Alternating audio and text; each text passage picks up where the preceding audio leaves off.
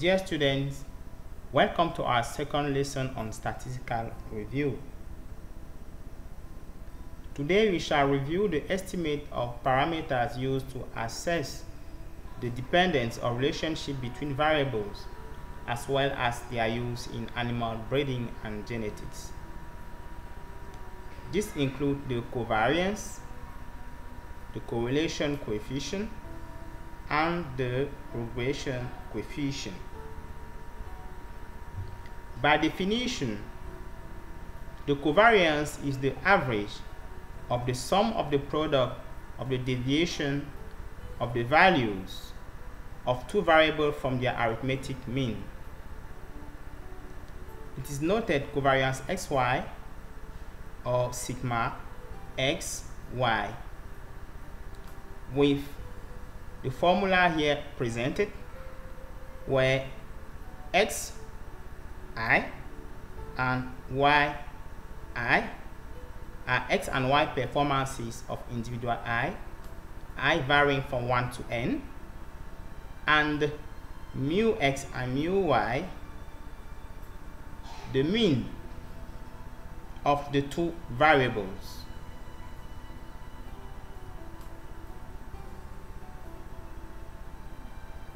Now, what about coefficient of correlation? It is the meaning and degree of association between two parameters, and it is given by the quotient of their covariance by the product of their standard deviation using the formula here presented. And for the interpretation or meaning, a negative correlation implies that the improvement of the target trait induces the depression of the correlated trait.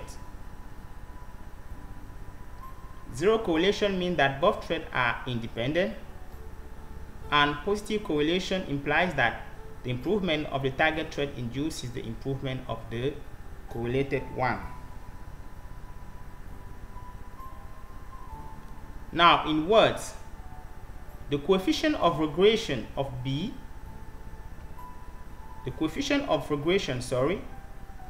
B of x on y is the change in the value of y when x is 1 unit higher. It is given by the formula covariance xy over variance x. It is also possible to calculate the change in x when y is 1 unit higher. This way, byx is given by the formula covariance xy over variance y. Now, for the interpretation, negative coefficient of regression means that both traits are negatively correlated. A null regression coefficient means that both traits are independent or null correlation, and positive regression means both traits are positively correlated and evolve in the same direction during selection. Now, let's discuss about the use of these three parameters in animal breeding and genetics. The covariance is used in animal breeding and genetics for the estimation of the heritability of half-seeds and for the correlated response to selection.